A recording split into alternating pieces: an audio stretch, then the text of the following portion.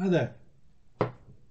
Today I'm going to talk about a book which covers the way history is portrayed in feature films. Now, history is a very popular subject, whether it is the colonization, exploration, wars, invasions, biographical histories of things like royalty, famous figures, politicians, and so on. It's always been a very popular subject. But unfortunately, the movies take terrible liberties with history. And this can be a problem if your only source of the historical narrative is from a movie. That becomes the truth as far as you're concerned. And I'm sure that there's a lot of this happening where people, their knowledge of past events comes from Hollywood. Now, the problem with the way Hollywood presents things is entertainment always comes first. So they feel no obligation to stick to the truth, and they can play fast and loose with characters and the timeline and the historical background, what kind of life people were leading back then. Even if you watched a documentary about a historical event and you had two historians discussing it, I'm sure you get two different points of view.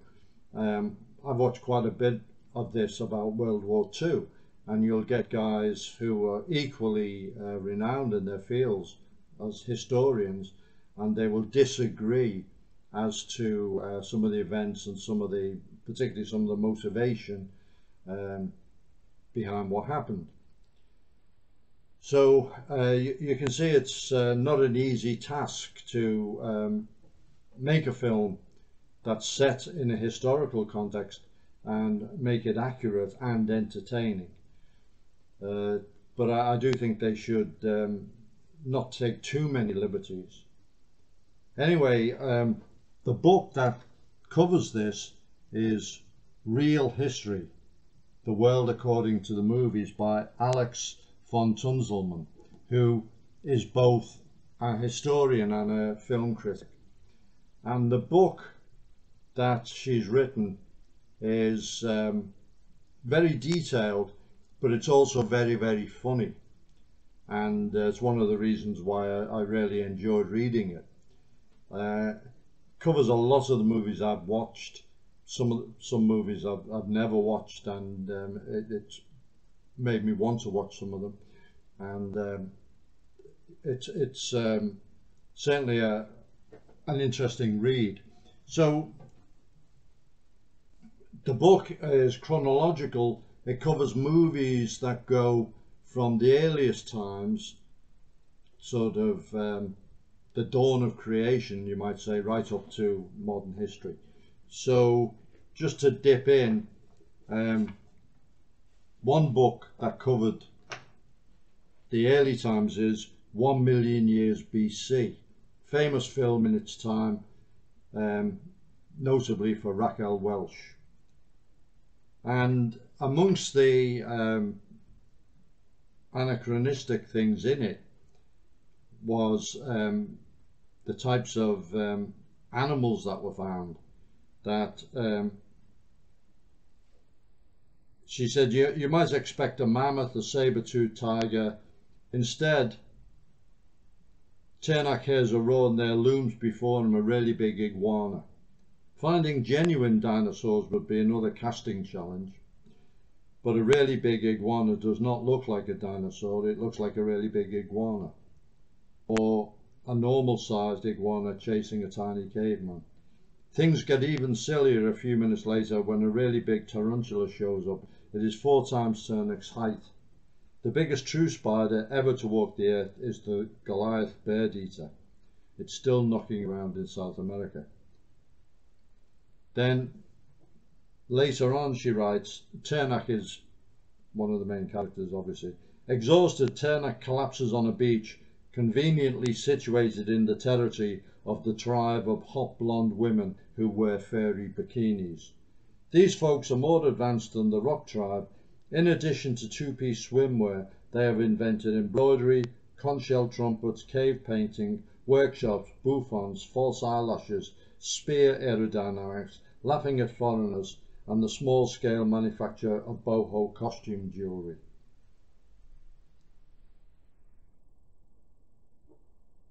At one point a turnip is lifted triumphantly aloft.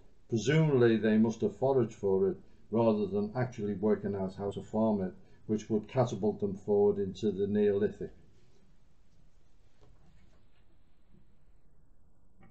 So fast forward to the time of the Ten Commandments, Cecil B. DeMille, where she awards a history grade of C-. And she says the film won an Oscar for rising to the special effects challenges of religious rather than historical imagery, most famously the Pillar of Fire and the parting of the Red Sea. But there's disappointment in store when Ramesses refuses to listen to Moses' plea to let his people go, and Egypt is visited by 4 plagues. The other 6 are only mentioned in passing because DeMille couldn't work out how to do frogs, flies, lice, boars, locusts, or the death of livestock. These days, of course, it would be easy. Just set up a camera outside the toilet block at the Glastonbury Festival.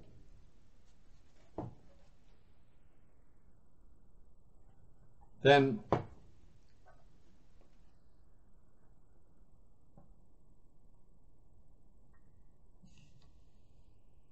another movie is Listomania, which is the story of Franz Liszt, played by Roger Daltrey. Now this is directed by Ken Russell, and as far as I'm concerned you don't have to say anything more. Ken Russell has ruined more film scripts than any other director I know. I detest his work completely. So the movie has Brahms, Wagner, various, and the language, it's more like a Guy Ritchie Cockney film. What can you say?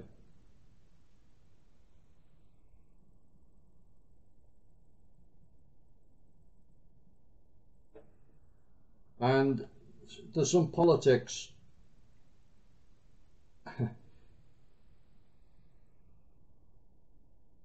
Wagner gloats that his music will bring forth a man of iron to forge the shattered fragments of this century into a nation of steel.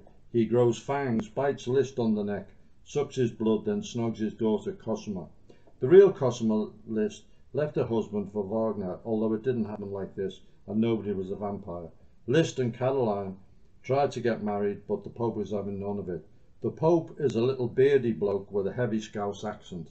Good grief, the Pope is played by Ringo Starr. Since he can't marry Caroline, Liszt takes religious orders. Pope Ringo sent him to exorcise Wagner. I wouldn't advise anyone to take that as serious history. Then we come to one of my favourite films, Zulu, which is given an entertainment grade of B+ and a history grade of C+. Now, the actual outline of the battle, famous battle, where a small British outpost was attacked by a large force of Zulu, which happened just after the absolute rout of Isandlwana, where the British was soundly defeated. Rorke's Drift, which was a little outpost, they fought and prevailed. So obviously it makes a fantastic story. Stanley Baker, who is the star and also is one of the people behind the making of it, had a lot of influence in it.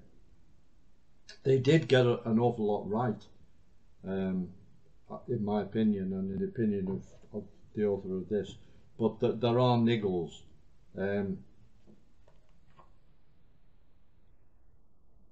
The Colour Sergeant Frank Bourne is portrayed by Nigel Green. Now, Nigel Green was one of our premier character actors of the time, and his work in movies like Hypocrite's File and so on was splendid. And he tragically killed himself at a fairly early age, but he could portray British officers and British senior NCOs, and in this case Colour Sergeant, perfectly. Tall, imposing guy with a full moustache. But the reality was the sergeant was a diminutive, skinny 24-year-old nicknamed the Kid. And similarly, Private Henry Hook is played by James Booth, another good character actor, who was actually in line to play the Michael Caine role.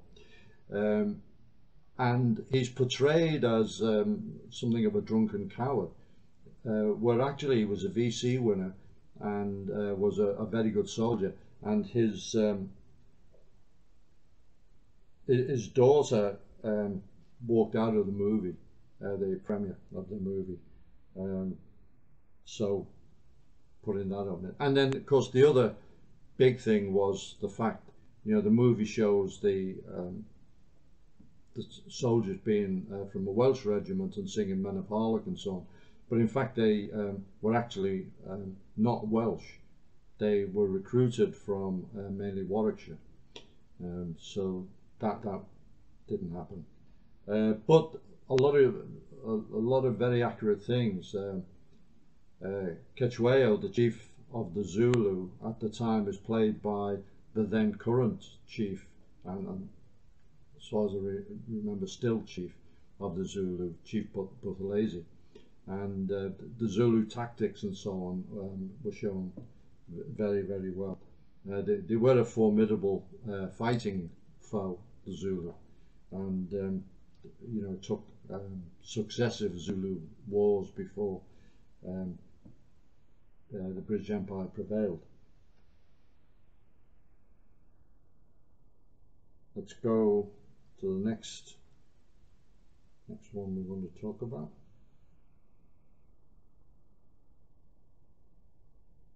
The next one is American Sniper, Chris Kyle, a modern day war film, and directed by Clint Eastwood, who usually does a really good job. The film is roughly based on the book, his book, Chris Kyle's book, but there's a lot to question in it, and people have, since the book and the film came out, thrown up an awful lot of questions about the accuracy of quite a lot of the things that went on in the movie, and to the point where it's almost a work of fiction.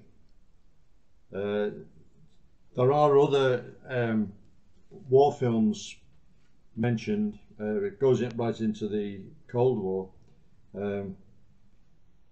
Another one is The Imitation Game, and I've actually I did review this a while ago. The Imitation Game is based on Bletchley Park and the work of Alan Turing, and it's going to be one of the worst portrayals of what happened at Bletchley and of the life of Turing. I mean, it just doesn't capture the way that place was run or the wartime atmosphere at all. and it just plays with history in a way that is really fast and loose. For example, the couple of the top cryptologists are shown as being almost enemies, having a dispute, and causing one of them to write a letter to Churchill complaining. Well, actually, the letter was signed by all of the main cryptanalysts and mathematicians that were there, and they all worked together very, very well. And also the way it was set up into different huts, and they didn't communicate with each other. It was so secret, and this was taken very, very seriously. They didn't talk about hut matters outside the hut, never mind in the pub or in the presence of soldiers loading a wagon, as you see in this, talking about the most top secret things there are. Just a ridiculous distortion of events. So if, like me, you enjoy movies, and I've been entertained by a lot of them, and so some of the films mentioned I did already know a little bit about the real history, particularly some of the wartime stuff, but a lot I didn't, and it's sometimes quite eye-opening to see just how much they distort things. And I think Real History does a really good job, and it's highly, highly entertaining.